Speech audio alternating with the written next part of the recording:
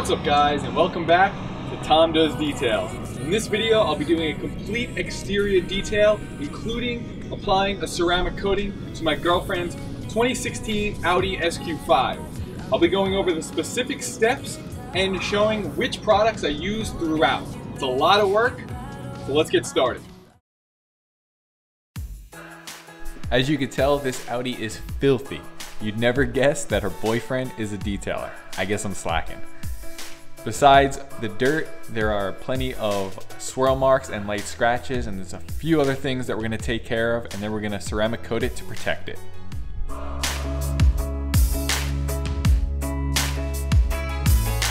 Here's just a quick overview of all the products I'll be using, including the headphones I use when I detail. Don't worry, all the links to the products and tools I'm using in this video will be down in the description below. Here you can see I have 3 buckets that I'm going to use to wash the car. One is a wash bucket, one is a rinse bucket, and then one bucket is dedicated solely for the wheels. Look at how much dirt is coming off these wheels.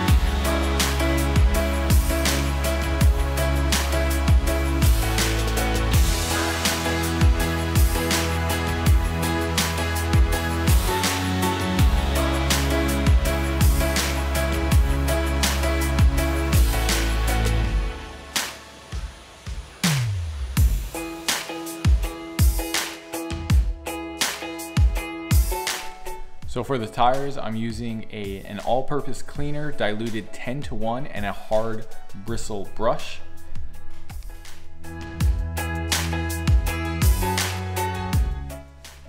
And then I'm using Meguiar's wheel brightener, spraying it inside the barrel of the wheel and the outside of the wheel.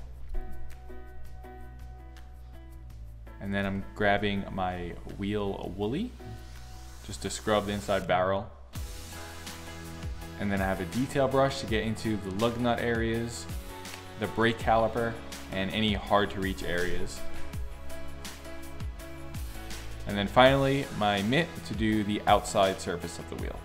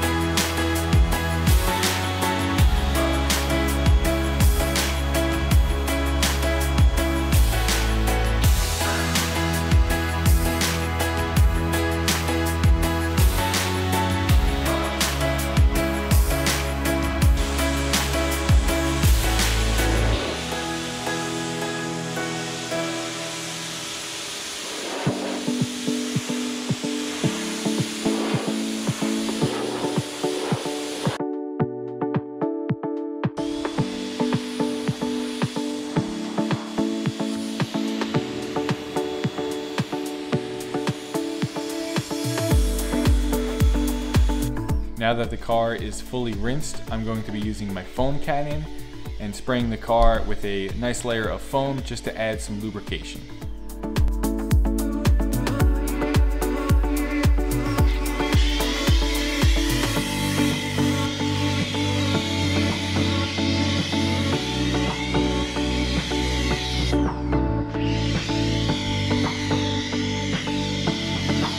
So here it's still early in the morning, but the sun is coming out, and you don't normally want to wash your car in the sun, but in this case I know I'll be polishing, so the water spots that might come on the paint aren't going to matter as much. Now I'm going to be washing the car with a mitt, starting from the top and working my way down to the bottom. The bottom of the car usually has more dirt, and you don't want to be carrying that dirt and wiping the other panels, so always start at the top and work your way down.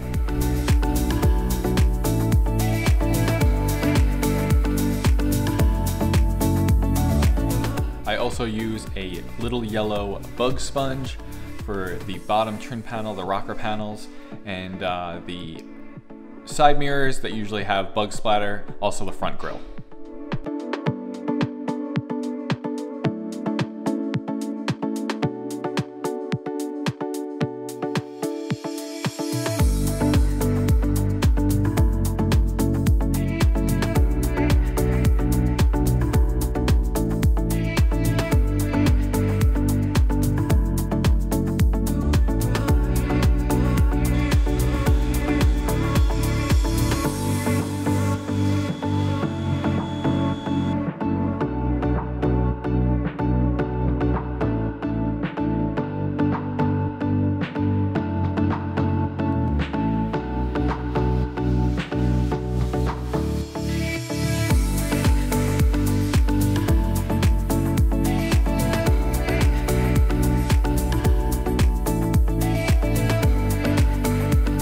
Alright, now once the car is washed and rinsed, I'm going to be doing a chemical decontamination. I'm using Iron X by CarPro. You simply spray it onto the panel, you wait a couple minutes, it'll start turning purple, reacting to the iron and the metal contaminants, and then you rinse off.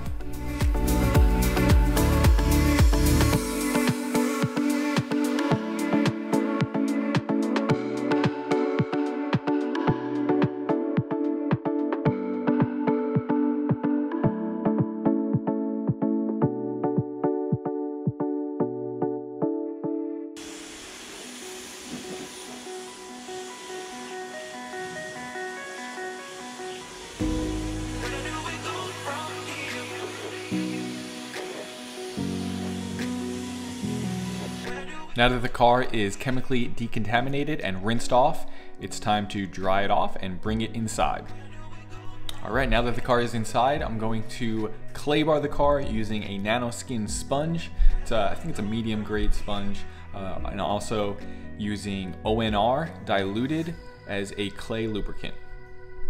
All right, so after you spray the panel with ONR and spraying a little bit onto the sponge itself, you're going to move the sponge across the panel using a single direction. You don't want to go in circles because that's actually going to cause some swirl marks. Now you might still scratch the panel from claying, but we're going to be polishing afterwards, so it doesn't matter too much.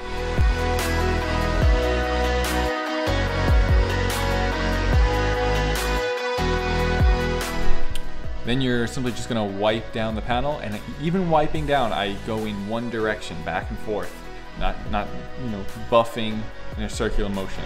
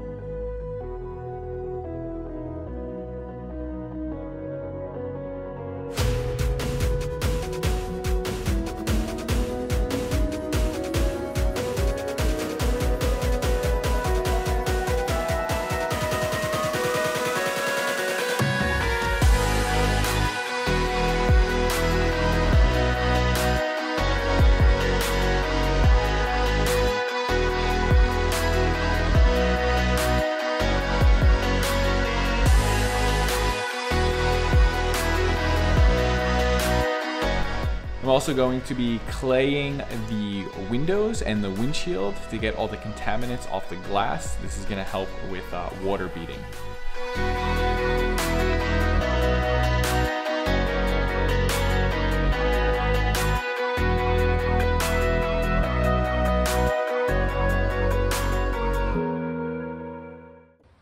All right guys, so just finished washing the car, chemical decontaminating it and clay barring it. It's, as some of you know, I'm in Florida. It's 86 degrees out right now. I'm in my garage and I'm sweating, so I think it's time to take a little break.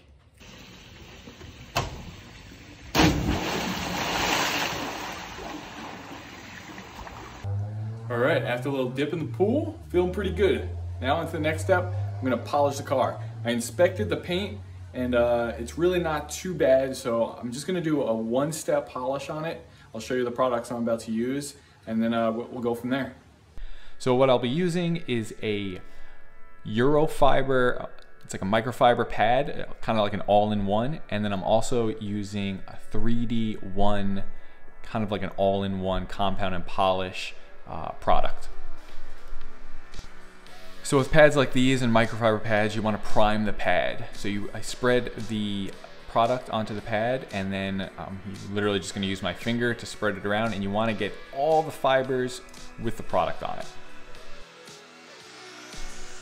Now I typically separate the hood into 4 imaginary sections, and I work one section at a time. Just dab the pad onto the work area, and then I set the speed to around 2 and spread the product onto the work area. Then once the product is spread, I set it to a speed 5 and slowly work in the product.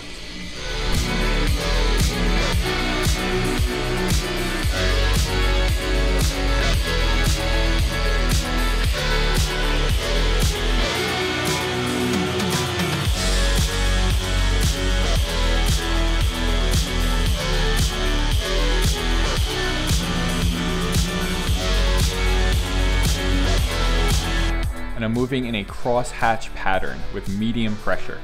The slower and more pressure you use, the more correction you're going to get, and vice versa.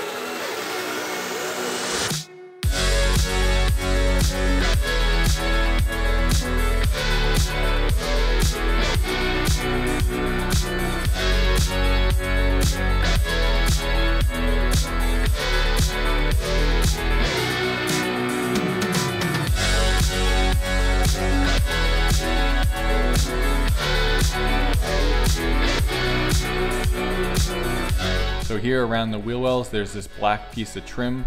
I'm gonna cover it with tape so I don't get any compound or polishing residue on there. It kind of turns it white, and then it's just more work for you.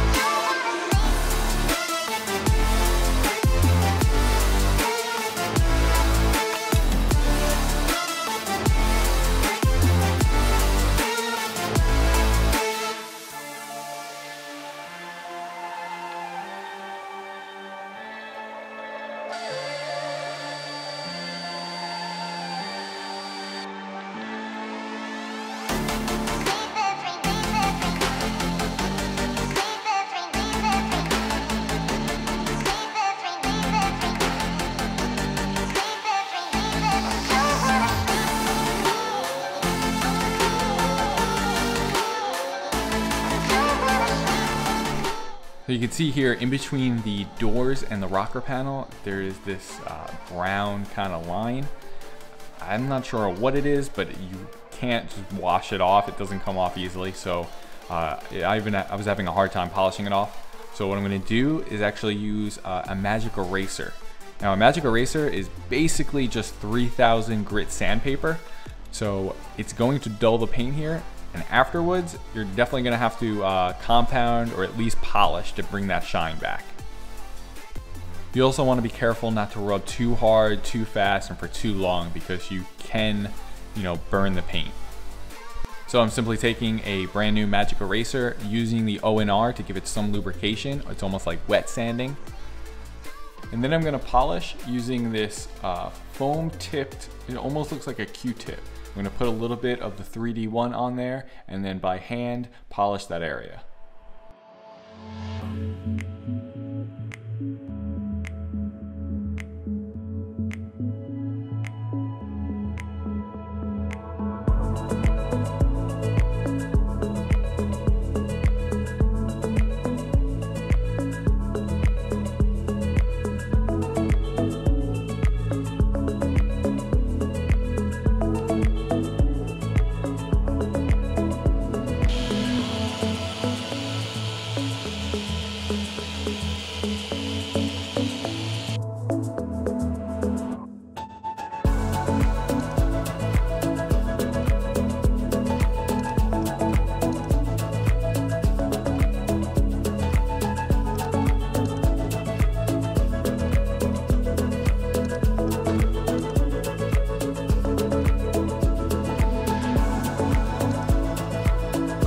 Here's that same foam Q-tip kind of thing that I used for that rocker panel. I'm gonna do it to polish the inside of the emblem.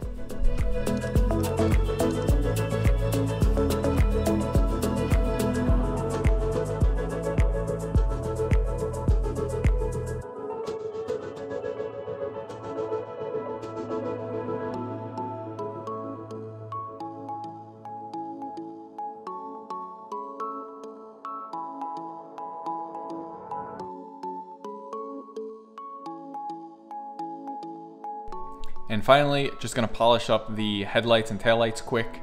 I know I'm gonna ceramic coat them, so I just kind of want to prep them, get any little fine scratches out of them before ceramic coating them. There's this one corner that I can't really get with my big 5-inch pad, so I use my drill foam pad attachment.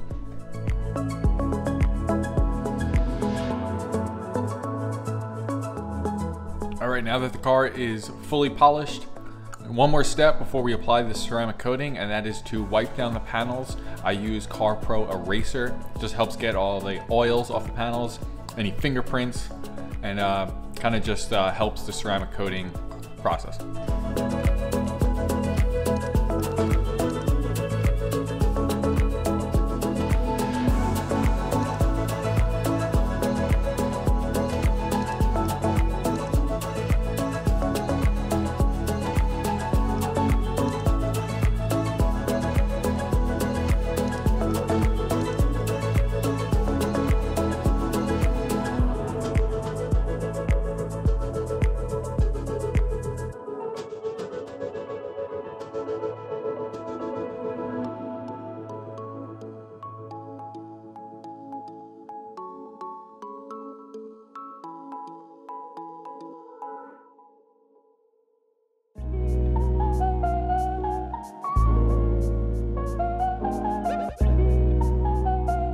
So here's a little unboxing video for the Avalon King Armor Shield 9 ceramic coating.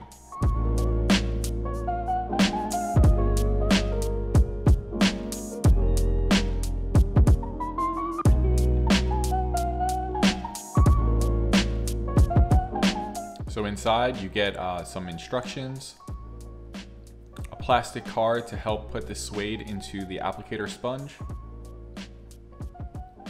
the bottle of ceramic coating,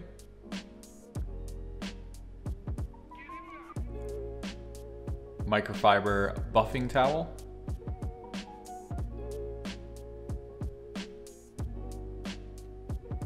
the applicator sponge, some gloves, and the suedes.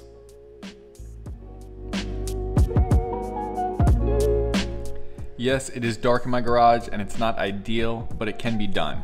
I use my portable Husky light that I move around the car with me, and I check my work using an Astro handheld light. So you want to wrap the suede around your applicator sponge, take the bottle of coating and do around 10 drops onto the suede.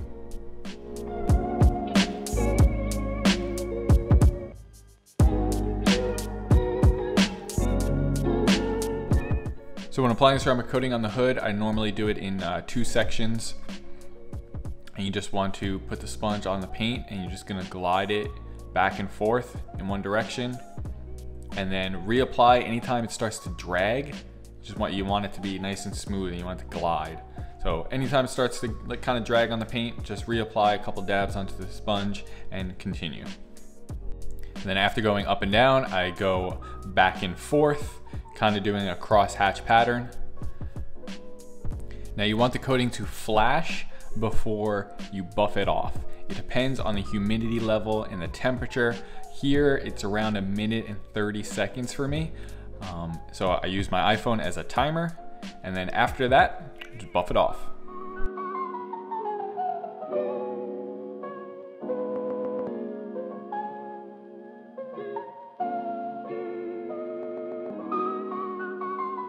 Now a ceramic coating is going to protect your car from UV and sunshine damage, weather erosion, acid rain, even will make it, even if you did graffiti on your car, it'll be easier to get off. Some light scratches, bird droppings where it etches the paint, tree sap, anything like that that would damage your paint normally, it's gonna protect it from that.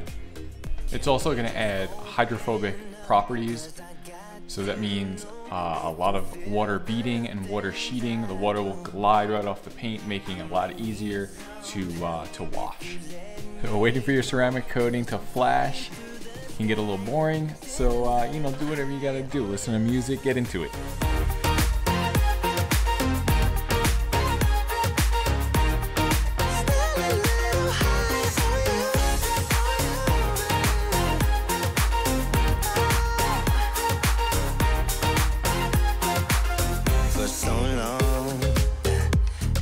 Thinking that we're more than just friends. Oh yeah. Oh, but maybe your heart is falling for someone else. Whoa, whoa, whoa, maybe we should talk for a minute. Then maybe we'd be getting somewhere. I just wanna love you a little to see where this is going.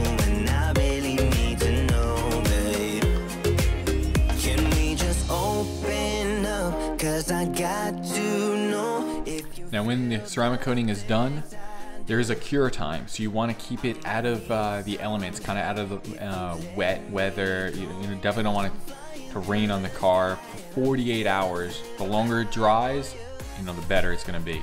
So avoid washing with soap and using other chemicals for at least 5 to 7 days for this specific coating.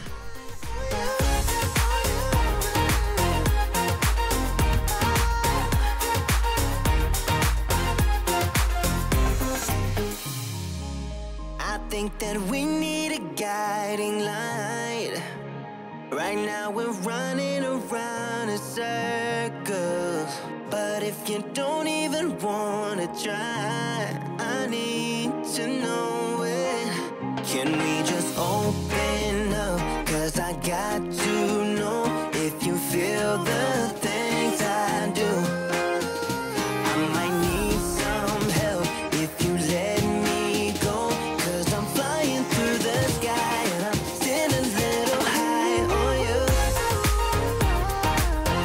Alright guys, after roughly 12 hours, we are finally done.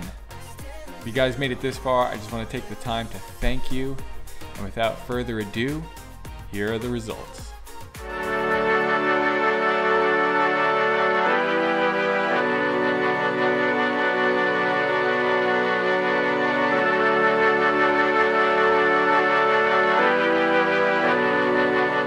If you guys enjoyed the video, or thought it was satisfying, maybe even learned something, hit that like button. If you haven't already, please subscribe, and I will see you next time. Thanks, guys.